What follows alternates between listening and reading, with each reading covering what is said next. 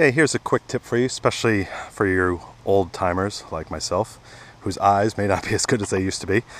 Usually if I have my young son with me, he can spot dates, but in my case I'm having a harder time sometimes. So for example, I just found this Indian head penny and I was having a hard time making out the date in it. First thing you want to do is go into the sunlight. Sunlight always helps reveal things a lot better. But if that's not helping you, what I do is I grab my smartphone, I have my Samsung Galaxy or iPhone, whatever works for you, and I just get a nice clear picture of it, make sure it's focused, and then I zoomed in and I could see that it is 1906, and I'm not sure if you can see it there or not.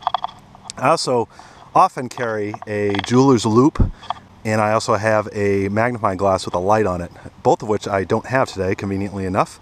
So by doing the phone tip just now, it reminded me that I should probably share that with other people. But it's just a good way to see a quick date. But it's nice little 1906. I think it's going to clean up nicely. It's got some good detail on it, so I'm pretty happy with that one.